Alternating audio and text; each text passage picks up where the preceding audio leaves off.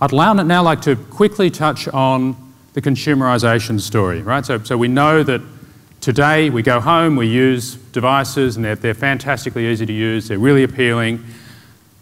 There's a lot of reasons why people are coming back and saying, you know, my work experience just isn't the same. And frankly, what it comes down to, it's user experience, right? It's just about how appealing, how attractive are these things to use.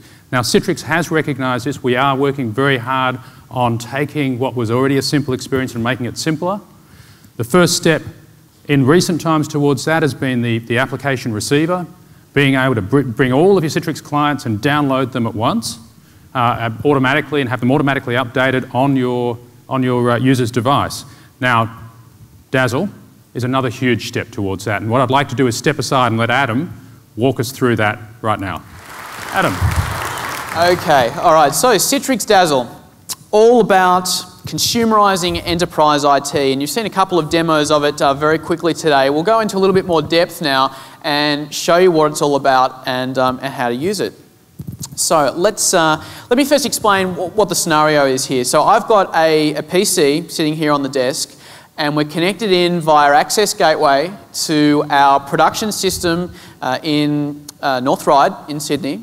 And this is running against our real production system. So we've got Dazzle running here locally, and we're connecting in. The way that Dazzle works, it essentially fits on top of the Citrix receiver. So if you've seen Citrix receiver, and the way that it can manage all of the client components and the applications and things like that, Dazzle is an interface that allows users a lot more flexibility that fits on top of that component.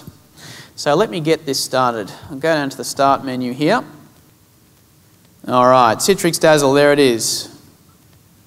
So we use the inspiration from iTunes, very usable from a user's perspective, which is great.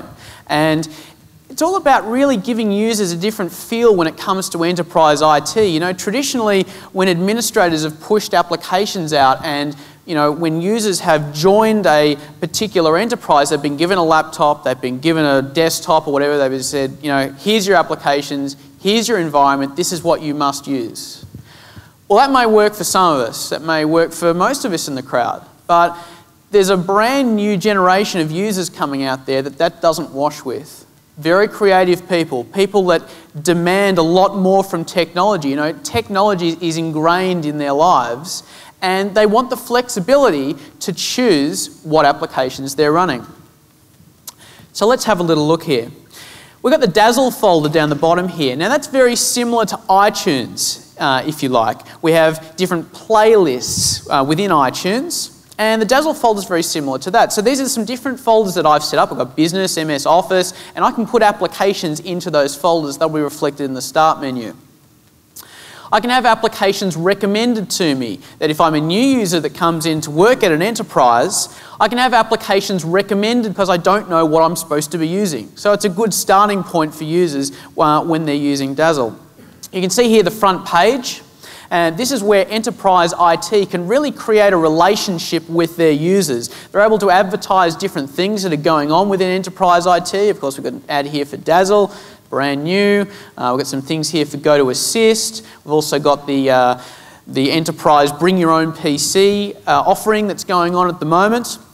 There's also an area called Expert City, and we'll talk about that in a little bit.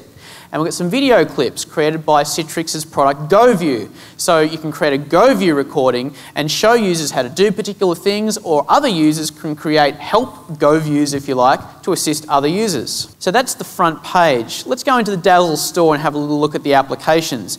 We can see all the applications are presented. Now this is Citrix production. So this is what we get every day. We're a large multinational company and we have a lot of applications.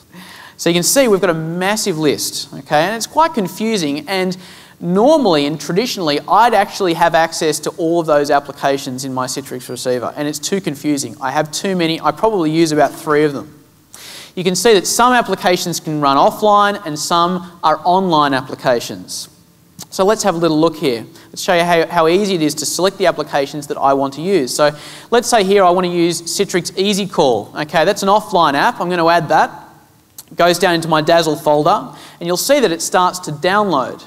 Okay, that's an offline application, so of course it wants to be downloaded and run on this machine here. Basically, I can choose the ones I want, and they're all the applications I need to worry about. It's really that simple. Also gives you quite a nice search functionality. So let me have a look here. Financial apps. I'll spell it correctly. Let's select this financial reporting app here. This has told me here that approval is required. Now, another great thing about Dazzle is it will tie into the workflow of your enterprise. So if you're using something like Workflow Studio, you're able to tie in with your back-end processes. So you might have SAP, you might have something else that runs an escalation perhaps. Perhaps I need approval to get access to this application. That's what's going into the background, and Dazzle allows you to tie in with all those bits and pieces. I can submit that request, and what would happen is the application will be moved down to the Dazzle folder, and then when approval is given from the back-end systems, that application would then be available. All right, so we've got our downloads still happening, showed you around the different applications here. We also give some different views of applications, so if you're sick of this kind of boring list, you know, you can go in here and look at a kind of Star Wars kind of view, flip through your applications and pick out the ones you want to use. As I mentioned, it's all trying to create a very rich, usable experience that employees will naturally like and give them really a new impression of enterprise IT. Let's jump back here to the home page. Let's talk about Expert City.